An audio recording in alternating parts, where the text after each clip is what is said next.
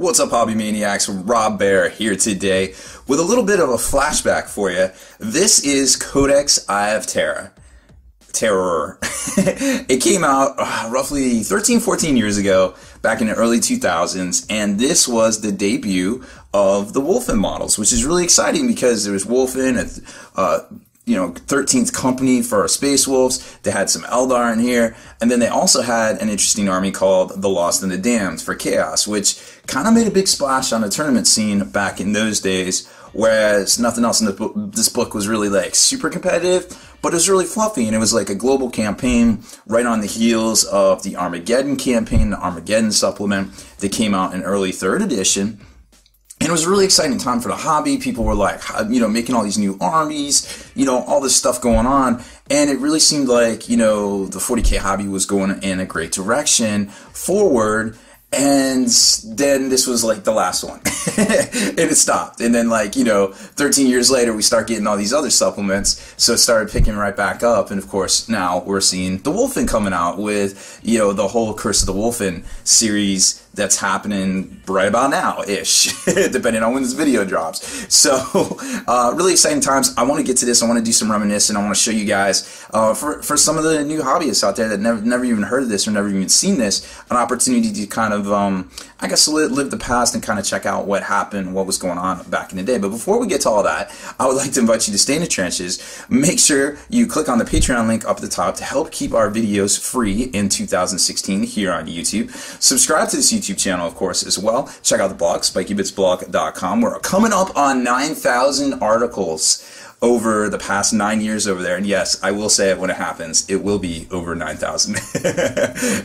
And make sure you head on over to thelongwar.net. That's the home of the battle reports for exclusive content, early access videos where you get a lot of these videos 2 weeks early over there, and promotion codes to save money on the things you buy every day for the hobby, well, at least every month, I imagine.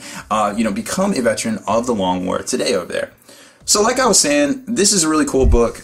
It was cool back in the day, and now it's kind of seen a little bit of a resurgence with the Wulfen stuff, and there's some Eldar stuff in here, and you got the whole Imperial Armor 13 for Apocalypse that kind of follows along with in the Lost and the Damned kind of feel, but it's not quite the same, but it's it's not quite as different as we would expect as well. And I was actually looking at my bookshelf, and I was like, yo, where did this book come from? Because I didn't think I still had mine, right? And I opened it up, and the weirdest thing happened. I don't know how I got this book, but look whose name's on the inside of this book, huh? I know me and him did some horse trading for some older books, and I guess I just got this to sweeten in the deal. So that's really interesting that I air quote stole Larry's copy. Sorry, Larry, if you're seeing this, I'll send it back to you, buddy. Anywho, so this is a 40-page supplement, right? And you can kind of see there what they got going on. You got some history. There was basically typhus kind of came about and was doing the whole plague zombie thing. That's where plague zombie started out. Then you got the Black Crusades, and it's going on to like the Webway, what's happening in the Webway, the 13th Crusade for Abaddon, and then it gets into like the actual rules themselves and the armies, which you got the Space Wolf 13th Company, the Acadian Shock Troops, and that was the first time Creed came out. Not quite the Creed everybody talks about with his master strategist kind of thing, but he's still a pretty good Creed. And then you got the Lost and Damned that we talked about, and the All-Way Strike Force. Another interesting thing to talk about is this little guy right here. This little stained glass kind of thing here. This was an actual terrain piece that Games Workshop put out way back in the day. This thing was like incredibly overpriced, but it's so cool now. It was like $70, and it was like a resin cast with actual stained glass in it. So it was obviously handmade and very well done. It was just kind of like a relic of the old days, and it's really cool to see. When you see it here, there's actually one up at the local gaming store, and I don't even think they know how much it cost like back in the day, because it's just kind of sitting on the shelf. So there's an overview of what's going on. Eldrad's like, yo, chaos is getting real, we gotta go stop them. Alright boys, let's go do it. And remember, this is the book that Eldrad theoretically died in. I guess he came back because he's in the current Craft Worlds Codex, but it is what it is. And then it gets into, the Vogons and the Vostrians and the kind of like betrayals and things, the spreading of the plague. And then it gets into like the war in the Webway and things like that. The Crusade coming out from the Eye. And then it gets into, the rundown of battle, the order of battle here, and all the chapters involved, all the Imperial fleets and things like that. And then, of course, Abaddon himself. And then it gets into Remember, this was an expansion, and it gives you this like force org thing right here to basically break down how to make your armies. And then it gets into the army section. Well, excuse me, it gets into the, I guess I want to say the showcase, the heavy metal showcase right here. And it shows you these, here they are. Here's the old Wulfen models. And these were on 25mm bases, pewter models. They, depending on where you look for them, they go for about $70 to $90 on eBay. Whether they're going to keep their value with the new plastic kit coming out remains to be seen. And then you've got the great 13th Company models. And there was a 13th Company box set that came out back in the day. And what it did was it includes some of the parts from the, I think it was the Blood Claws at the time. I don't think they had a Grey Hunter squad. I think it was a Blood Claw squad. And what it did was it gave you some Chaos backpacks. It was like a Chaos accessory sprue that came in it as well. And that's why you see some of these guys, because remember, they were outfitting their gear and stuff in the warp. They were, you know, as they killed Chaos Space Marines, they're like, well, yo, I need a backpack. Let me grab his backpack. And then so they kind of got this hodgepodge kind of look to them because they were basically chilling in the warp. And they came out around Cadia to help, you know, fight in against the 13th Crusade. But it's not, I guess with the Wulfen and the things that are happening right now, they're basically popping out all over the place, all over the galaxy, and they figured out how to do that. So it's a little bit different fluff, but kind of still the same. And then here you can kind of see a whole amassed army of the 13th Company, and then the Wulfen weren't their own army, they were just kind of part of it. And you know, it remains to be seen kind of how that's going to happen in the new supplement, but anyways, it's pretty neat stuff. And then they use the Vampire Counts Dire Wolves for Fenrisian Wolves, and if you look, they're on the little old square cavalry bases from way back in the day. That's what we used to put our bikes on, that you can see right there. And then on the next page, they kind of show Logan Grimnar had already been out, but they showed the Defiler model, which actually came out, I think, that summer of like 2003. I want to say it came out that summer. And then an Abaddon that's been in here a bunch of different places. And then some great graphics of the Eye of Terror. And it gets into another section on the Ultimate Strike Force. I think we skipped over the Cadians. Yep.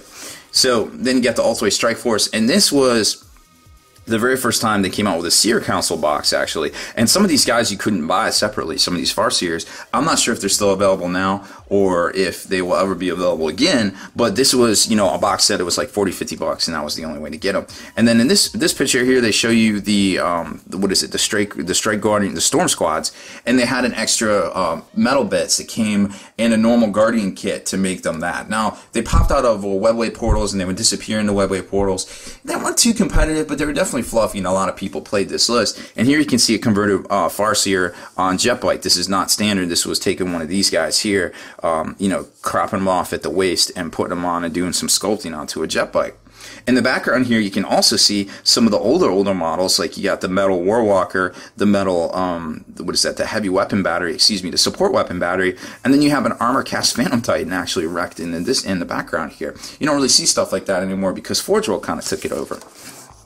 And then if you're into spending $1 million on your army, not really $1 million, but you kind of get what I'm saying there. Well, back in the day, if you think stuff was expensive now, well, getting a whole army of Cadians was actually really, really ridiculously expensive, even for the day, because, I mean, each one of these guys, I think, was like $8. They were all metal. Like, and so, you know, you start adding up all the costs of this. Even now, a plastic Cadian is roughly, you get 20 in a box for like, what, 40 bucks? So that's like roughly $2 a model. But, you know, these guys were $8 a model. So theoretically, this army is more expensive than a Cadian army you could make today. And not only saying that, but these upgrades on these chimeras and stuff, these are all metal. These were like metal ablative armor. Plating that you could buy extra, and those sets were like 15, 20 bucks back in the day. So when you take a look at this, it's hard to, you're like, wow, those models are old, and you know, it's hard to get the proper respect for them. But man, these things were pewter. They would come 2 to a blister for 15, 16 bucks. Sometimes you could buy the heavy weapon separate, and they were, you know, they were, for their day, this was the shit right here. And it was really exciting to see armies like this on the tabletop. Obviously, didn't see too many Cadian armies, but it's still neat to see displayed out like that. And then for the for the Lost and the Damned, that was a really interesting kind of whole thing as well, because they had another kit that came out. It was called like the Mutants upgrade kit, and it came with all these sprues. It was pretty fresh. It was like 25 bucks. You got like 5 sprues, and it was like an Orc sprue, a Chaos Mutation sprue, which they don't even have anymore. And of course they've changed the Orc Boy sprue since then as well. It was like a zombie sprue, and I think it was some Beastmen too as well. So it was really interesting. These were all the things you could make. It was a very customizable army. It was super exciting, and it was like very hobby centric. Really cool to see on the tabletop. Unfortunately, this army became, or fortunately, depending on who you ask, became one of the more competitive builds for the time. Like, you know, roughly 2003 to 2007-ish, around in there. It became actually pretty good on the tabletop. And then you could take looted, not just for orcs, but looted Leman Russ tanks and things like that. And then when you get into the rules, you're going to see some of the stuff that actually today, it kind of, you're like, oh, wait, I know what that is. I heard of that. Oh, that's where that came from. And yeah, stuff like that, like Psychic Powers, the Gate. This wasn't the first time we saw the Gate, but it was definitely one of the most recent. It was probably the only time in the 2000s we saw the Gate Psychic Power. And that's basically where you would pick something up and you would teleport it back onto the tabletop, and then it would deep strike in. Really cool stuff there. And then this was basically how they built out the 13th Company. They didn't have any transports. They only had elites troops, they had their troops with their Grey Slayers, their fast attacks were the Frenesian Wolf Pack, which people used the Dire Wolves from vampire counts, or the Stormclaw Biker Packs, that's why you saw them there. Heavy support was actually the Long Fangs, and they could split their fire, and they were actually pretty good. You could also do a scout move. There was a way to do a scout move where you could move them before the game started, and then you have your normal stuff up here, Rune Priest, Wolf Priest, Wolf Lord, but your elites were your Wulfen pack and your Stormclaws pack. So that's kind of how you put together an army, but the really cool thing was you could gate them around the board, and that was like their thing. And then when it came to the Acadian shock troops, this was the first time that that you kind of saw this like variant list. Like there was a what was it? There was a Codex Imperial Guard, but it wasn't quite the flavor of what we have today. What we have today for the Astra Militarum is more based on this Acadian shock troop army list right here, to be quite honest. And when you start reading it, you're like, oh, okay, this makes sense. You know, they got Kasrkins, which were a specialized stormtrooper only for the Acadians, and now, of course, it's a little bit different. These guys could deep strike in. You could kind of kit them in the old book to have 2 special weapons. So it was like 75 points. You could deep strike them in. They could have 2 special weapons, and you could give them a demo charge. And I forget exactly how it worked. I don't think it was the Kasrkins. I think it was the Stormtroopers themselves. Depending on the doctrine you took, they could do that. And then they basically ported over into the Acadian weaponry the demolition charge, which was used previously Catachan only, if I remember correctly. So a lot of things coming together and kind of forming the direction that a lot of the books have taken to today, which is really cool to see. And then it gets into, you know, you got Sanctioned Psychers, which had specific powers, and then you got into the Youth Army Platoon, which was basically turned into kind of like the White Shields of today. You got your Kasrkin, you got your Command Platoon, things like that. And then the first appearance of Creed, he didn't have his, like, well, he had his Master Strategist, but it wasn't quite the same. If there was a mission, if there was a choice of mission based on strategy rating, and what happened was back then, every army had a strategy rating, and you got to pick the mission based on your strategy rating. And I think Marines was like 3, and things like Orcs and Chaos, which weren't too strategic, were like a 1. So it kind of puts you at a disadvantage right off the bat to even be playing those armies. And to be quite honest, you got to set up your army, and then you got to see your opponent, you got to set up one unit, then your opponent would set up a unit, then you would set up a unit, and then vice versa on down the line. And to be honest, for a veteran player that was really into tactics and very strategic, you could win the game right off deployment. And I did that quite a bit back in the day, to be quite honest. Like, you would feint and then put the bulk over here, or start in the middle, spread out, etc., etc. You can do the same kind of exploits in X-Wing and X-Wing and Star Wars Armada these days as well, but you do have a pilot skill, at least in X-Wing, involved, so there is a little bit of an order. But with Armada, you can get a little abusive with it and kind of trick people out, because there's a lot of variant. Like, you don't have to set up your ships this way, you know, going forward. You can set them up this way because your maneuvers, or, you know, can do all sorts of things. So whatever, we're not talking about Star Wars Armada, but I'm just kind of comparing how, you know, turn 0, or the pre-turn is back in the day, was actually a thing, and it kind of ports over together, you know, to some other games in the current, I guess, tabletop industry or tabletop environment here.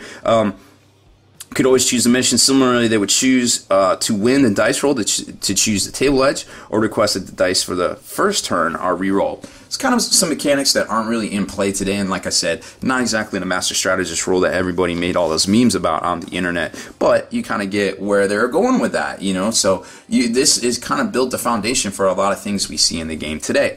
Lost in the Damned, like I said, these guys were the ones that kind of became a little bit abusive, because it was kind of an amalgam of rules, and at the time there was some stuff that was a little bit abusive, and the abuse if I remember correctly, came from the ability to take a fast attack demon beast pack. So people would take Furies and then they would mark them, and they would have stuff that was like crazy amounts of attacks, crazy fast, you know, jump pack troops that had basically 4 attacks that were high initiative or high strength and yada yada yada. And that just kind of like beat stick into people's faces on the flank. And then up the middle, they were taking the mutants and things, which were like 3-wound monstrosities. You could take whole hordes of plague zombies, and that's where plague zombies first started. And we'll get to that here in a second. So not a lot of stuff still works the same in here, but it kind of gives you an idea. Like basically, this is laid out similar to the Imperial Armor 13 book from Forge World. This is kind of the basis for that book as well, because you're not really going to see anything like this because it draws from so many dexes, and I feel like that's basically what we have formations for today, and I would imagine that the designers agree, because we haven't seen a mechanic like this in quite some time, except for Imperial Armor themselves, and they tend to police the rules a little bit better. So you can kind of see here, you got the HQ, which could be a Greater Demon, could be Aspiring Champion, could be an Arch Heretic, which counts as a Chaos Lieutenant / Sorcerer, and then you have the big Mutants, Possessed, or Demon packs here. And Demon packs also meant you could get, you know, Nurglings, Plague Bearers, you could get Bloodletters, etc., etc. Troops were just straight, you know, Imperial Guardsmen, Traitors. Mutants, including the Plague Zombies, Gibberine Hordes such as Nurglings, which are also really fun and tied people down. And then fast attack, you had the Chaos Hounds, not quite as good as they are today, and Traitor Recons, which are like Sentinels, Rough Riders, and Hellhounds. And then heavy support, you had the big guns, so you could have a Defiler, but you could also have a Leman Russ or something like that. So it was a little bit, you know, it was a little bit fluffy. It was kind of a holdover from a better time, from kind of like the 3rd edition Chaos Space Marine Codex. And then here you can kind of see the big mutants. They were 3 wounds, toughness 4, but you could kit them out to be a little bit different, and depending on how you marked them. And that's what a lot of people did. And then the mutants, just the mutant rabble squads, you could turn into plague zombies, which gave them the blessing. You gave them bloated, which was Nurgle-esque, which was 3 points a model, but their armor save increased to 4 up. So you got these guys that were a big block of 15 to 30 dudes here, and you know, you just basically just kind of went up the gut and did a bunch of other stuff, and it was a very effective army. It did well on the tabletop. And then you had Chaos Spawn and Chaos Hounds. Not a lot of people took those, as I remember. And then you get into the Ulthway Strike Force, which you know, I guess this kind of ported into other few things today, here and there, but nothing quite that we've seen, I guess, in the past. Now, they do have, you know, some interesting stuff, like they have a Wraith Gate, which was basically like a webway portal that people could jump through and things like that, and we've seen that mechanic in the past couple of years, and even still currently. Waystones were really interesting because, what did this do? I forget. The Psychers held... Oh, so they could use them. Basically, Eldrad split his psyche into a bunch of different Waystones, and if you had one of the Waystones in your army, you could reroll reserves, which was really interesting, but the Autarchs basically help with that these days. And then the first time we saw the Psychic Power Augment, which basically doubled their range. I don't think that's still a thing in the current Craftworld Codex. I may be misspeaking, because, you know, when you get something like that isn't quite as OP as some of what the other people take, you tend to forget about the most basic of things. And, you know, I think that's definitely a problem that's plagued the Eldar book, unfortunately, because, you know, Eldar, they're base troops. The Banshees got better, the Fire Dragons got better, the Striking Scorpions got better, but everybody takes the damn Warp Spiders because they're so OP, right? So it's like, man, they have such good stuff in there. Everything just got such a boost for like the first time in so many years, and everybody just gravitates to the most OP stuff, and then forgets about the basics, which are still head and shoulders above some armies out there. So, you know, it's a little frustrating, and forgive me, but you kind of get where I'm coming from there. The Eldar Codex, in and of itself, just taking out the abusive units or the OP units, or the ones that are most favored, is actually still a codex that can stand on its 2 feet against most stuff out there in and of itself. But, you know, 40k's never been balanced. It wasn't balanced back then. It wasn't balanced in 3rd edition. It wasn't balanced in 2nd edition. I mean, you could win whole games in 2nd edition before the game even technically started, with like virus bombardments. You had Cyclone missile launchers that could shoot all of their missiles in one volley for Space Wolves and just obliterate stuff off the table. Oh no, I can't shoot like the following rounds, but hey, you're dead, so who cares? You know, so it's like 40k has never been balanced, people. All we can do is try to bring back the old good days when the hobby was involved and it seemed to make things better. And that's what we're all about here, and that's what bringing hobby back is, and that's why I'm doing what I do every day here, folks. So hopefully you enjoy my little 40k flashback walk down memory lane for the Eye of Terror Codex book that's Old, and apparently I stole it from Larry Vella. Don't tell him. Deleted scenes, bonus content, and all the interviews and post-game wrap-up videos can be located in the Hall of Veterans on thelongwar.net. Visit thelongwar.net today and try a week completely free with no strings attached. That's not all. Thelongwar.net is also your hobby resource for exclusive early access with an ad-free experience to all your favorite videos. Members of the Hall of Veterans gain early exclusive access to multiple hobby videos.